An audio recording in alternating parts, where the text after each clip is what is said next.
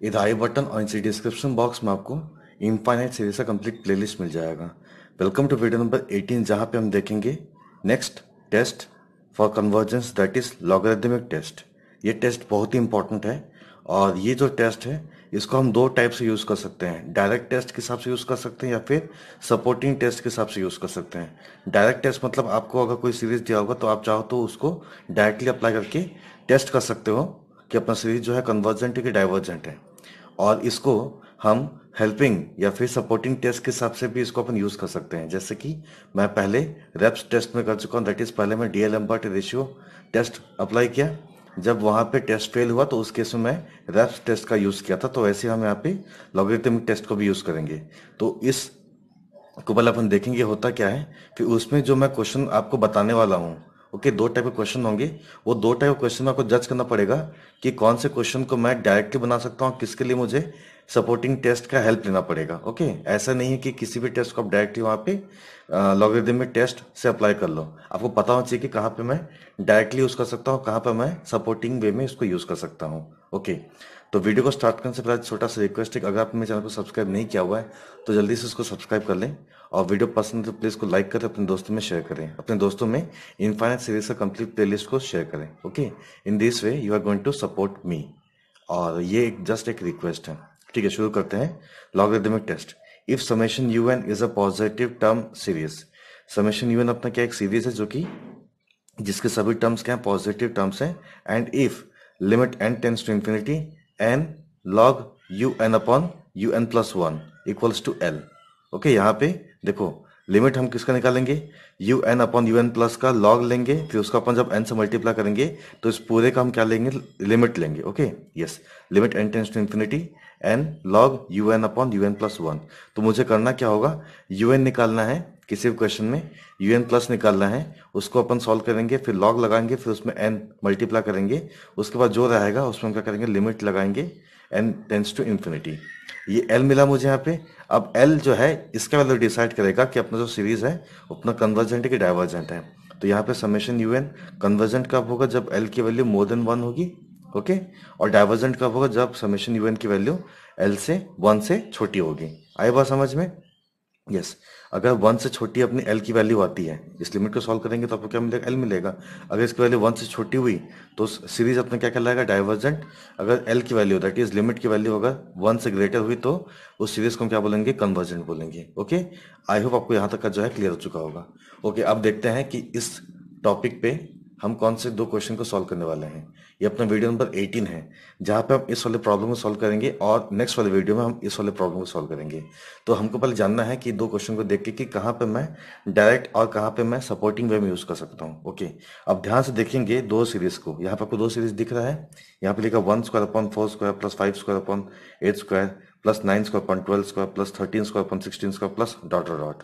यहाँ पे देखें तो क्या है, one plus x upon two plus factorial two upon three square into x square plus factorial three upon four cube into x cube. Okay, इस type से अपने कहाँ पे इक्वेशन मतलब आपको यहाँ पे सीरीज दिया हुआ है। यहाँ पे देखेंगे तो यहाँ पे कहीं आपको एक्स दिख रहा है क्या, नहीं दिख रहा है। यहाँ पे आपको कहीं एक्स दिख रहा है क्या, यस, सभी टर्म्स आपको एक्स दिख रहा है। ओके, यहाँ पे क्या है, एक्स के पास जीरो है, ध्यान रखिएगा। ठीक है, तो यहाँ पे अगर एक्स नहीं दिया हुआ है तो उसको हम क्या करेंगे, डायरेक्टली लॉगरिथमिक टेस्ट को अपन अप्लाई करेंगे। लेकिन जहाँ पे आपको एक्स दिखेगा वहां पे उसको आप डायरेक्टली यूज मत करिएगा। ओके, उस केस में आपको करना क्या होगा, आप किसी और टेस्ट को अप्लाई करो। जैसे कि मैं डीएल एम्बर्स रेशियो टेस्ट को अप्लाई करने वाला हूं। उसके बाद हम क्या करेंगे, लॉगरिथमिक टेस्ट को अप्लाई करेंगे जहां पर मेरा टेस्ट फेल करेगा। Okay, according to DL एम्बर्ट ratio जहां पे मेरा टेस्ट फेल करेगा। ओके, उसके बाद हम क्या करेंगे, लॉगरिथमिक टेस्ट को अप्लाई करेंगे। तो ये जो क्वेश्चन है इसको अपन इस वीडियो में सॉल्व करने वाले हैं और इस वाले वीडियो को, इस वाले क्वेश्चन को अपन नेक्स्ट वाले वीडियो में। ये अपना क्वेश्चन नंबर 18। ओके, ये अपना वीडियो नंबर 18 में आएगा, ये अपना वीडियो नंबर 19 में आएगा। तो शुरू करते हैं इस क्वेश्चन के साथ। ओके, ओके, तो ये रहा अपना पहला question, that is test the convergence of the series. ये अपना सीरीज दे दिया है। अब मुझे करना क्या होगा, पहले इसका यू एन को डिसाइड करना है, that is nth term of this series. कैसे करेंगे, अब ध्यान से देखो, नीचे जो लिखा है that is four square eight square twelve square sixteen square, ये डिनोमिनेटर अपन देखेंगे तो डिनोमिनेटर किस टाइप पे जा रही है, four N. Okay, four N का स्क्वायर। ओके, यहाँ पे देखो ये फोर का मल्टीपल नंबर है कि नहीं, तो फोर इंटू एन करूंगा, उसका स्क्वायर करूँ तो क्या होगा, four square 8 square, 12 square, 16 square and so on. ऊपर देखें तो क्या है, देखो ऊपर में यहाँ 1 स्क्वायर लिखा है, 5 स्क्वायर लिखा है, यहाँ पे 9 स्क्वायर लिखा है, 13 स्क्वायर लिखा है। अगर ध्यान से देखोगे तो ये अपना जो डिफरेंस है वो किसका है?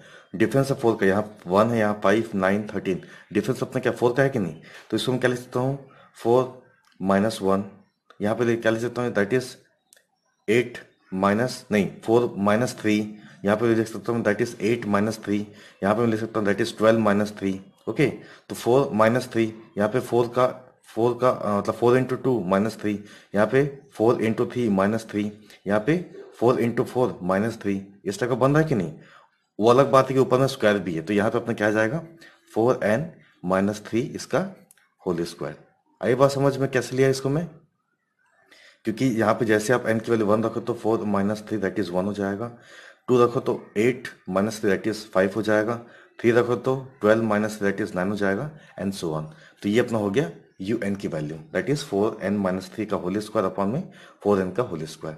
अब मुझे करना क्या है? un प्लस 1 निकालना है। तो इस केस में क्या करेंगे? यहाँ पे ओके 4n माइनस 3 में n की वैल्यू को अपन क्या रखेंगे? n प्लस 1 रखेंगे तो क्या हो जाएगा? ये 4n plus okay plus 4 minus 3। Okay, this is going to be 4n plus 1। तो ये अपना क्या हो गया? 4n प्लस 1 स्क्वायर लिखा तो यहाँ पे स्क्वायर लिख देंगे। वैसे यहाँ पे 4n लिखा था तो क्या होगा? 4n प्लस 4 हो जाएगा। Okay, with whole square. अब लॉगरिथमिक टेस्ट में मुझे क्या निकालना होता है? Okay, un upon un plus 1। Okay, un upon un plus 1। तो un ऊपर लिखा है तो इस पूरे को अपन यहाँ पे लिख लिए, और un प्लस 1 अपने क्या डिनोमिनेटर में है तो ये नीचे आ जाएगा और ये वाला पार्ट आपका ऊपर में आ जाएगा। ओके, ठीक है। अब इस वाले पार्ट को अपन अच्छे से सॉल्व कर लेते हैं। अब ध्यान से अपन एक एक स्टेप को सॉल्व करेंगे। un upon you N plus 1 अपने को ये वाला मिल चुका था। अब यहाँ पे हम क्या करेंगे? देखो हमको करना क्या, ये जो है ये अपना लॉगरिथमिक टेस्ट है। ओके, लॉगरिथमिक टेस्ट में मुझे करना क्या होगा? हमेशा जितने भी आपके मल्टीपल टर्म्स वाले होंगे, जैसे यहाँ पे 2 टर्म है, यहाँ पे 2 टर्म है, यहाँ पे 2 टर्म है, तो सभी टर्म में क्या करना पड़ेगा? जो फर्स्ट टर्म रहेगा उसको मुझे वहाँ पे 1 करना है। तो 1 कब होगा? जब मैं 4n को बाहर निकालूंगा मैं। बट यहाँ पे क्या लिखा? स्क्वायर लिखा हुआ है, तो हम क्या करेंगे? 4n का होल स्क्वायर पर बाहर निकालेंगे। तो यहाँ पे अपने पास क्या बचेगा? 1 बचेगा, और यहाँ पे क्या रहेगा? 3 अपॉन में 4n का होल स्क्वायर। आई बात समझ में? वैसे यहाँ पे अपन 4n बाहर निकालेंगे तो यहाँ पे स्क्वायर है तो क्या होगा? 4n का होल स्क्वायर। यहाँ पे क्या बचा? 1 बचा। 4 अपॉन में 4n रहेगा। ओके, 4 अपॉन 4n इसका होल स्क्वायर कर लिए। वैसे ही नीचे तो एज इट इज, ये अपना सिंगल टर्म है तो इसको अपन एज इट इज रखेंगे, इसमें कोई चेंजेस नहीं करेंगे। वैसे यहाँ पे 4n का होल स्क्वायर अपन बाहर निकाल लेंगे। यहाँ अपने पास 1 बचेगा और यहाँ पे अपने पास बचेगा दैट इज 1 अपॉन में 4n। ओके, इसका होल स्क्वायर। ठीक है, तो ये जो है ये आपस में कैंसिल, ये भी आपस में कैंसिल, बराबर। ठीक है, ओके, यहाँ पे ये होल स्क्वायर था ना, ये ध्यान रखिएगा, ये अपना ये होल स्क्वायर था। ओके, ठीक है। अब यहाँ पे जो बचा हुआ है, ओके, ये अपना देखो, ये अपना स्क्वायर, ये अपना स्क्वायर, ये अपना स्क्वायर, तो उसको अपन ऊपर में स्क्वायर लिख दिया। 1 माइनस 3 अपॉन 4n को यहाँ लिख दिया। 1 प्लस 4 अपॉन 4n इसको मैं लिख सकता हूँ that is 1 plus 1 upon n। वैसे यहाँ पे लिखेंगे 1 प्लस 1 अपॉन में 4n।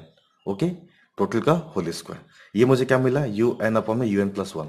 अब मुझे करना क्या? लॉग लेना है। तो लॉग जब लेंगे तो ये 2 जो है अपना आगे आ जाएगा, और यहाँ पे क्या? a इंटू बी अपॉन सी हो जाएगा। तो a plus log B minus log c वाले फॉर्म में इसको अपन तोड़ देंगे। ओके, यस, आगे बढ़ते हैं। तो उसको मैं 2 बाहर ले लिया, log a okay plus log B minus log c, इसको अपन इस वाले फॉर्म में लिख लिए। अब यहाँ पे इसको अपन एक्सपेंड करेंगे, है ना। लॉग का आपको एक्सपेंशन पता होना चाहिए। What is log 1 plus x? Log 1 plus x is x minus x square upon 2 plus x cube upon 3 minus x to power 4 upon 4 and so on. Okay, yes. सो अगर मैं पहले वाले पर अप्लाई करता हूँ, ये 2 को अपन बाहर एज इट इज रख दिए। यहाँ पे लॉग 1 प्लस एक्स वाले फॉर्म को मैं यहाँ पे अप्लाई करने वाला हूँ। यहाँ पे अपना एक्स क्या हो जाएगा? माइनस 3 अपॉन 4n हो जाएगा। तो ये अपना क्या हुआ? एक्स हो गया। Okay, that is minus 3 upon में 4n। तो यहाँ पे क्या आएगा? माइनस आएगा, तो माइनस को बाहर रख दिए। ये जो है ना 1/2 इसको हम बाहर लिख दिया। एक्स स्क्वायर लेना, तो what is x? Minus 3 upon 4n, तो माइनस 3 अपॉन 4n का होल स्क्वायर। ओके, यहाँ पे 2 टर्म मिल लो, सभी टर्म्स में अपन 2-2 टर्म को अपन यहाँ पे ओके 2-2 टर्म तक अपन लेंगे। ओके, ठीक है, प्लस डॉट डॉट। ओके, यहाँ पे इसको मैं ब्रैकेट को मैं इसको क्लोज कर लिया। वैसे इसमें आएंगे तो यहाँ पे log 1 plus 1 upon N, this is my x. Okay, यहाँ पे x क्या हुआ अपना? 1 अपॉन एन हो गया। तो इसका एक्सपेंशन क्या होगा? x that is 1 upon N minus 1/2 बाहर रख दिए, x square that is 1 upon N का whole square plus dot dot. वैसे आगे जब बढ़ेंगे इस वाले में तो यहाँ नेगेटिव, तो नेगेटिव यहाँ पे पहले लिख लो। ओके, ठीक है। उसके बाद लॉग 1 प्लस 1/4n, तो ये अपना क्या हुआ, x हुआ कि नहीं।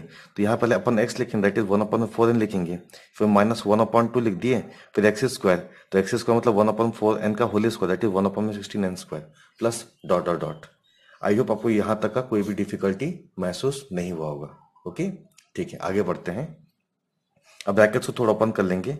यहाँ पे 2 एज इट इज है, -3/4n एज इट इज लिख दिया। यहाँ पे ये अपना क्या होगा, 9 हो जाएगा, ये अपना क्या 16n स्क्वायर हो जाएगा। ओके, ये अपना पॉजिटिव हो जाएगा, तो पॉजिटिव नेगेटिव नेगेटिव रहेगा। 9 मतलब 3 का स्क्वायर 9, यहाँ पे 16n square into 2 that is 32n square. Okay, ये नेगेटिव, तो बाकी टर्म भी क्या होंगे, नेगेटिव होंगे। ये सोचते हुए अपन यहाँ पे क्या नेगेटिव लिख के आगे बढ़ेंगे। ओके, ठीक है, आगे बढ़ते हैं। 1/n, ये अपने क्या होगा 1/2 एन स्क्वायर हो जाएगा, 1/2 एन स्क्वायर हो गया। वैसे यहाँ पे -1/4n -1/32 n square plus dot dot dot, यहाँ तक लिख लिए। ये अपना क्या हुआ, लॉग यू एन अपॉन में n+1, यू n+1। अब मुझे करना है कि n का मल्टीप्लिकेशन करना है। n का मल्टीप्लिकेशन करने के बाद हम क्या करेंगे, डायरेक्ट लिमिट लगा देंगे। ओके, तो n को जब मैं मल्टीप्लाई करूंगा तो देखो यहाँ पे कौन से टर्म्स में n है, लगभग देखो देखो यहाँ पे सभी टर्म्स में क्या n दिख रहा है कि नहीं आपको।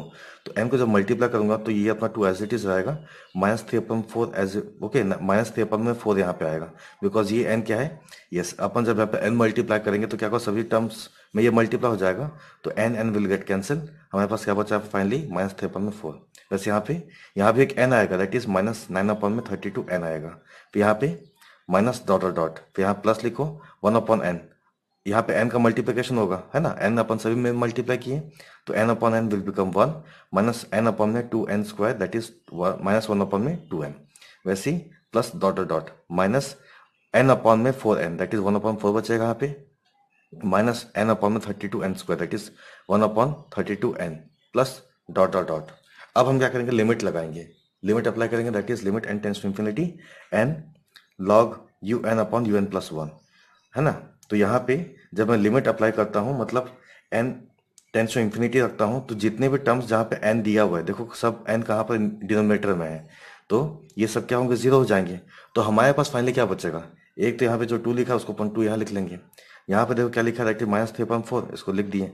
यहाँ 1 तो यहाँ 1 लिख दिए, यहाँ पे -1/4 तो इसको मैं एज इट इज यहाँ लिख दिया। अब -3/4 -1/4 विल बिकम -1, -1 इन दोनों जोड़ो तो -1 होगा, -1 + 1 विल बिकम 0, तो 0 × 2 विल बिकम 0। तो मुझे लिमिट की वैल्यू यहाँ पे क्या मिली, that is 0 which is less than 1। अब लॉगरिथमिक टेस्ट क्या बोलता है, एक बार उसको देख लेते हैं।